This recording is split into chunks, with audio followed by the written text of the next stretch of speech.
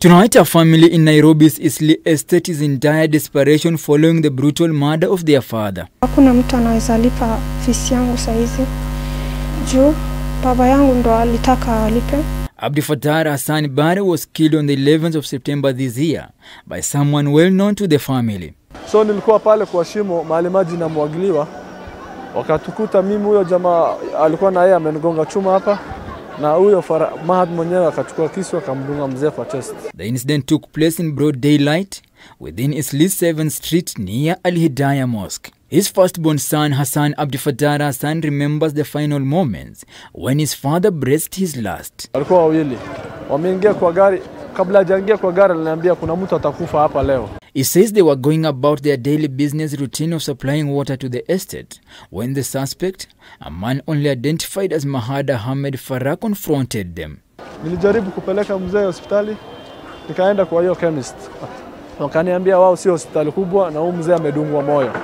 Vile nilikuwa nimejaribu kumpeleka Lamin, on arrival wakamannounce dead. The aggressor warned the deceased against supplying water to the estate, and in the ensuing tussle, stabbed Abdifattar Hassan on the chest with a kitchen knife. The 51-year-old father of 7 died on the spot. Vile tu alimdunga alitoroka this way, watu wakajaribu kumshika. Akawaistua na kisu, watu wakatoroka. Akachukua motorbike ametoroka. Police visited the scene only to collect his body, but the murder suspect was nowhere to be seen. Investigate, pia wamechukua statements za watu wote. Then postmortem kafanywa. Wakasema amekufa juu ya hemorrhage, hiyo blood kumwagika sana. Investigators say it took them 3 months to trail the suspect who was arrested on 4th December.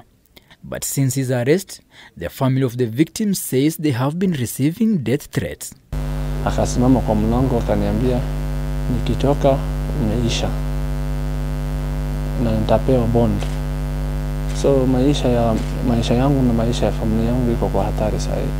Naomba serikali na tunaamini judges na tunaamini serikali kwamba watahakikisha huyo mtu asitufikie tena. Ametupea hasara ya kuua baba yetu.